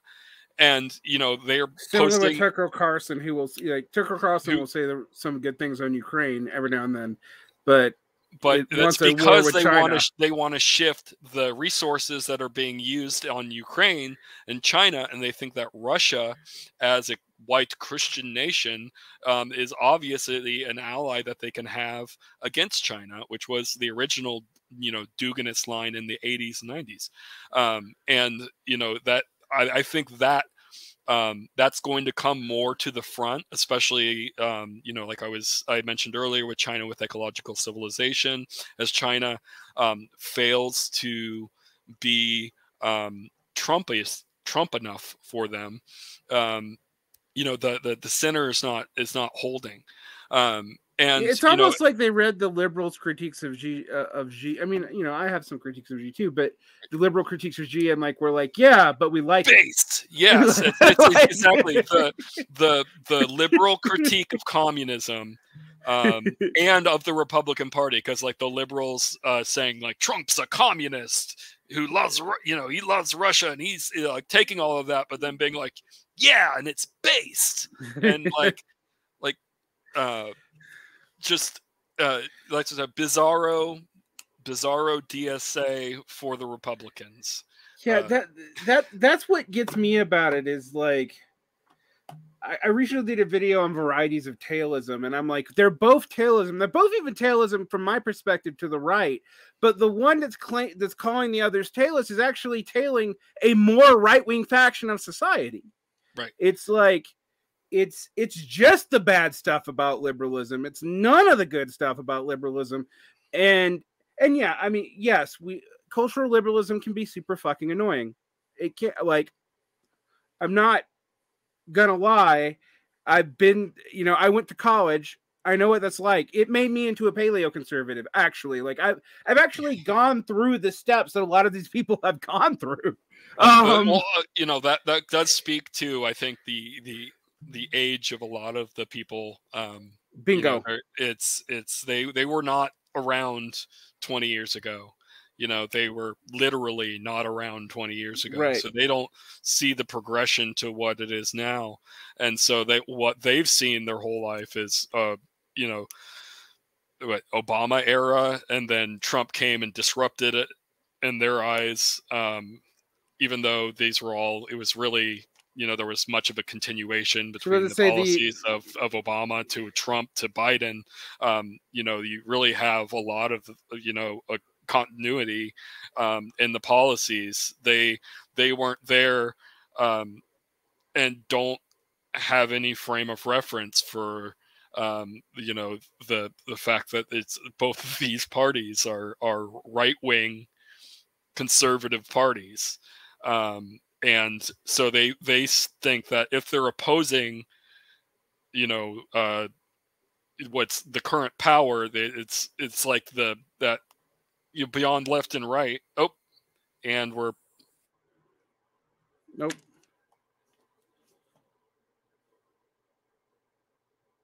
We'll see if Johnny comes back. I can edit this.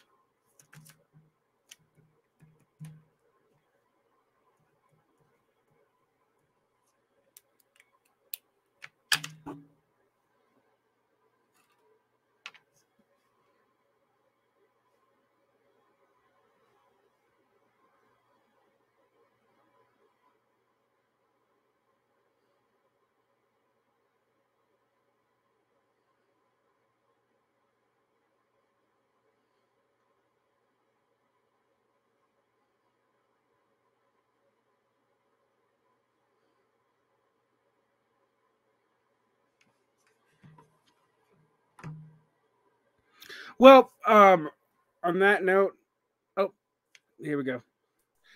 All right, so John has returned on his cell phone. I'm gonna let you get your closing notes out. Yeah, I just here. Let me get. Yeah, there we go. Okay. Yeah. So yeah, my battery died on my cell phone or on my laptop. So sorry about that. No problem. I can edit that little. It wasn't very long, but I can edit it out. Yeah. But yeah, what I'm, you know, I kind of lost my train of thought with that. Oh, beyond left and right, use your last word. So we get to, you're opposing the current order, you end up beyond left and right, and they're 14 right. or 20. And so, yeah, they're you know, they're teenagers, and they just see it as, you know, being anti-establishment, which is a really easy frame, or, you know, this kind of really basic populism, and not, you know, really having, you know, they haven't done the work. They haven't read, you know, a lot of the people that they, you know, they're talking about. They're just getting into reading these figures, and they're having them introduced to them through people like us, but worse. Yeah. Like, right. You know, and, you know, it's, there's a certain, hate to use verbose French words, but there's a certain jouissance behind, you know, this impulse of just having, you know, a purely destructive force of to smash liberalism. You know, just taking that quote, like, communism, you know, is the movement to change the present state of things, but really, you know, they're don't realize that they're upholding, you know, the present state of things, even more so than, you know, the social democrats that they criticize. You know, we're saying that landlords and, you know, farmers that are petit bourgeois are actually the equivalent of, like, Chinese peasantry, and then trying to make these really crude analogies to, you know, to Maoism, really crude versions of stagism that enables this idea of neo-feudalism. So if you've regressed to neo-feudalism, then you need to move forward into capitalism by accelerating these like libertarian policies. And I think that's what the core of a lot of this ideology is it's the next form of anarcho-capitalism. I mean, it's the sort of new dress that these it's not even libertarian, because all the only like decent parts of libertarianism they shaved off, and yep, it's all the bad stuff. like none. I guess they still maintain some nominal anti-imperialism, but only right now, and so it's interesting to see where that goes. To me, the MAGA communism was like the Andes farce, because that took all the plausible deniability of patriotic socialism was removed with that. Yeah. Well, I think that a lot of the people that were more earnest have fallen off with that. And so that's part of why it has shifted, is because the people that were were actually concerned with a communist socialist future, and actually have like a core belief in these ideas, have fallen to the wayside, which is why it's not even feasible for them to maintain allies with like Caleb Maupin or even these sort of ostensible figures on the side, that because they've doubled down, and it's just going to continue to be a doubling down. And like you take the most outlandish ideas, and if you can buy into that, then you'll buy into, if you think that dinosaurs didn't exist, then MAGA communism is going to be a pretty easy sell for you.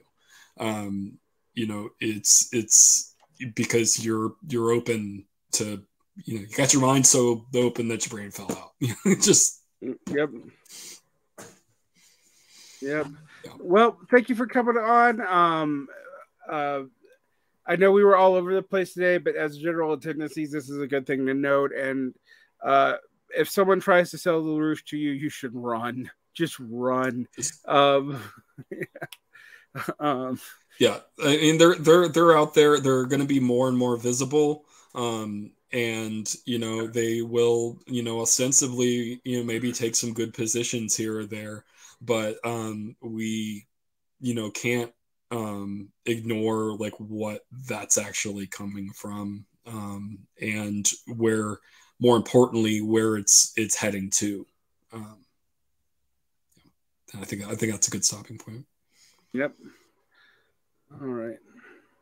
And we're out. تبدو آثاره انفجار ثاني وانفجارات كبيرة وهائلة، وربما هذا ما أشار له المسؤولون العسكريون.